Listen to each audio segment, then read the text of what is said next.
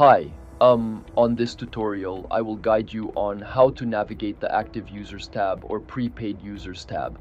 So on the search form, we only allow searching of the username as an identifier, meaning you can only search the username, not phone number or IPS. You can click here on the username to visit the users page so that you can view everything about the customer. When you're looking at the list of usernames, you will see some of the usernames and their corresponding details are in a red background. That means the account has expired. But if the username and its details are not in a red background, that means the account is active. For our case here, Demo 1 has expired, and Demo is active due to the difference in the background color.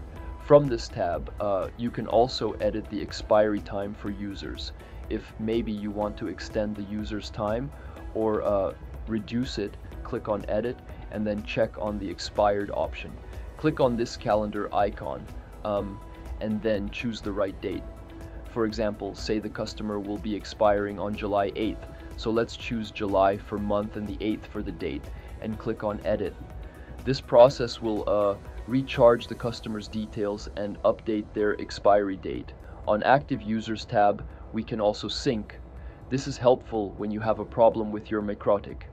Maybe it has crashed or something happened to it, or you want to replace it. You can sync all your online users back to the Mikrotik without adding them one by one. You can see the status column here. You can see if your customer is offline or online.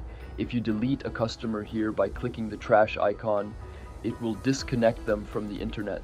So that covers how to navigate the Active Users tab. Thank you for watching.